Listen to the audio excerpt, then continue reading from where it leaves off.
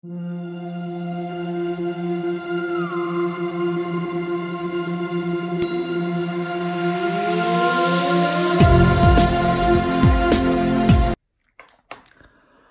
guys, welcome to the AKA Academy channel. I hope that you are doing great over there. Today we are gonna talk about mechanisms. We will talk about basic concepts of mechanisms. Also, we will talk about degree of freedom of space. Also, degree of freedom of the mechanisms. And we will talk about what's the difference between the kinematics and dynamics. And just I will teach you some basic things for the mechanisms. So this video will help us to how to solve the problems for the displacement analysis, velocity analysis, and acceleration analysis. So this video, I believe that will be really helpful for the next videos. So let's start it, guys.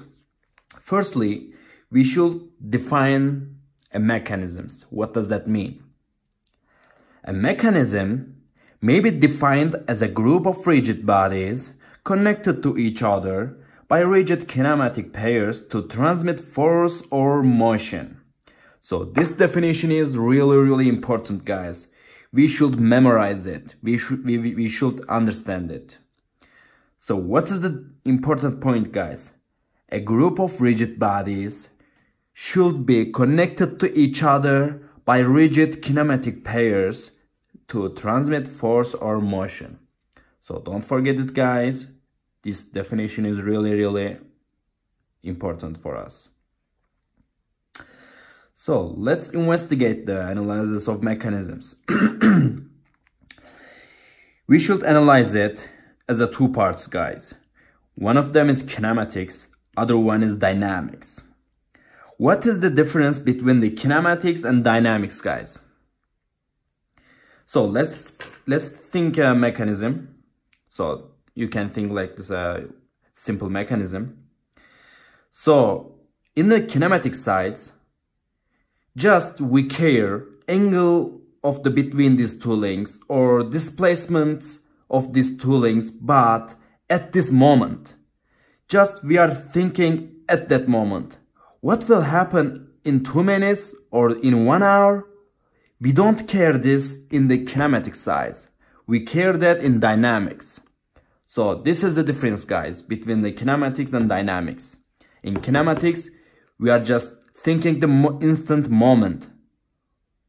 Right this moment or right this moment, whatever, but just at this moment. In dynamics, we will think the forces, we will think what will happen in the angle or what will happen between these two links for the displacement. But firstly, we should understand the kinematic side to solve the dynamic problems. Don't forget it. So, by the way, I just want to define a rigid body. What does that mean? If any body is not have a changeable body, it means it's a rigid body. So you can think like this. This is A point and this is B point. If this distance is not gonna change in 2 minutes or in 1 hour, whatever, it means this body is rigid body. And in this class, I mean in the mechanisms, we will interested with always rigid bodies, also with the rigid kinematic pairs. So rigid word as a word is really important for us. Alright, also we should define the degree of freedom of mechanism, guys. This side is really important for us. Also, I prepared some examples to understand how to solve the problems, how to solve the degree of freedom problems. In the next video, you will see it. But first, we should understand what does that mean. So guys, degree of freedom of mechanisms is the number of the independent parameters that is required to define the position of every link in a mechanism. So this definition is really important for us. The number of independent parameters that is required to define the position of every link in a mechanism. So I believe so you understood this, but don't worry about it. You will understand this with the examples really much. So let's keep going, guys. We should understand what's the formula of the degree of freedom of mechanism.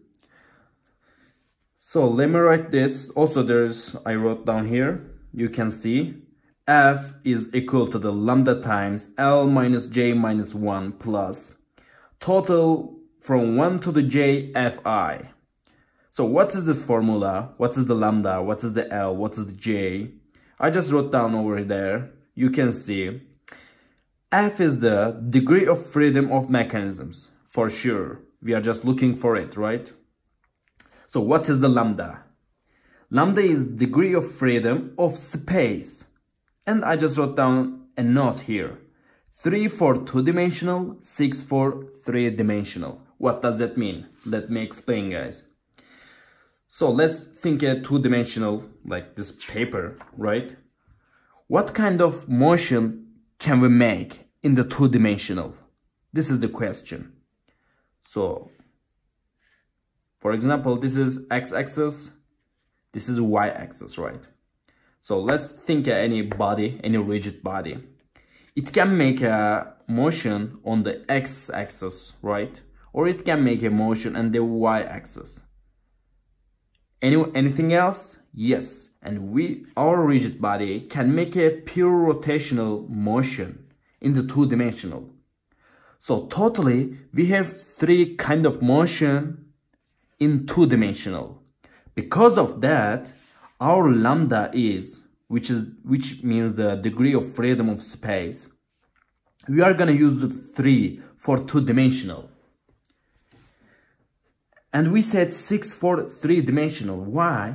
Because, guys, so we have a like x-axis, y-axis, z-axis, right? So our rigid body can make a motion on the x-axis or y-axis or z-axis, right? So these are translational motions. What about the rotational motions? This rigid body can make a rotate with the x-axis, or it can rotate with the y-axis, or it can rotate with the z-axis, right? So we have totally 3 translational, also 3 rotational movements. So totally we have 6 motions in the 3-dimensional. Because of that, lambda is 6 for the 3-dimensional. Don't forget it, guys, because it depends on the problems. If it's asking to you on the 3-dimensional, you should calculate it as a 6. Or if it is a 2-dimensional, you should calculate it as a 3. So it is really important for us, guys. Don't forget it. So let me change my paper.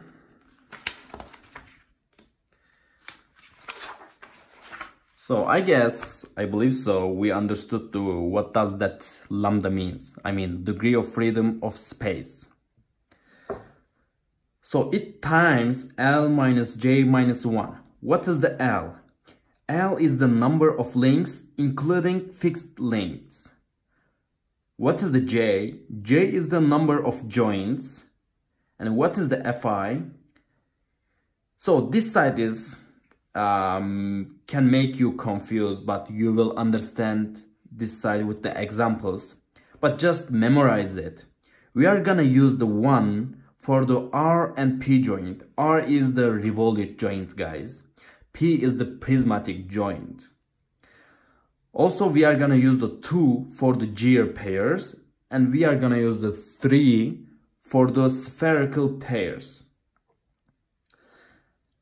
So, guys, this is the formula, and we will memorize it. And also I will write down this repeatedly so you can memorize it easily with these questions for the next video. But in this video also, I just want to show you these examples. just what are they? What are their names? So this is classical 5-bar mechanisms, guys. You will see in the next video, it has a 5 links, so we call that as a 5-bar mechanisms. So these symbols are represented the ground, don't forget it. Also these symbols, I mean like dot for inside is the empty, it means are joint. These are the revolute joints, guys, each one. This rigid body, this represents the sliding motion. I mean, if you will see like this rigid body, it means this rigid body can make a sliding motion on the ground or in the channel like this. There's a channel and this link will make a sliding motion. So this rigid body will a sliding motion on upwards to the downwards. Also there's another rigid body which can be make a sliding motion on this link. So I'm just saying these symbols, also we have some of these symbols over here. It represents welded points. Welded, guys. What does that mean? These are stick to each other. They are, if this is going upwards, this link will go to upwards with this rigid body because they are welded. It cannot be changeable, or you know, these are rigid bodies with together. These are stick to each other. Also this link is stick to this gear. Yes, guys, these are gears. Also this one is gear. So in the next video, we will calculate the degree of freedoms of each mechanisms. I just wrote down here 4 examples, and I believe so these examples will be enough to understand how to solve how to find the degree of freedom of the mechanisms.